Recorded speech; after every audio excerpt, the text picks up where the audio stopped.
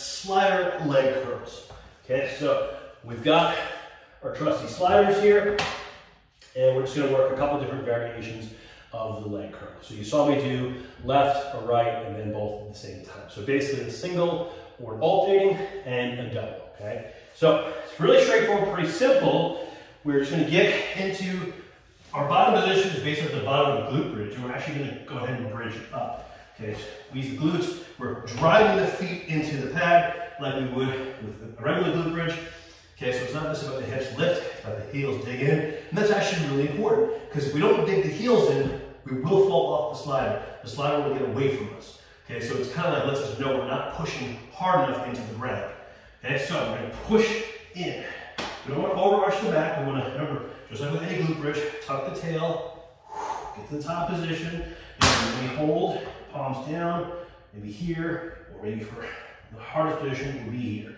Okay, so I'm going to go here. I'm just doing one side, and I'm just going to worry about digging with one side. I may alternate, or maybe one side separate, or one side and the other. And then double is where it gets really super challenging. I slide it out all the way to the end, right there. Oh, that's something special. And then curl it in. Now, you may find that if we're calling for a double slide out, or a two-leg slide, you might be able to slide out, but you can't slide in.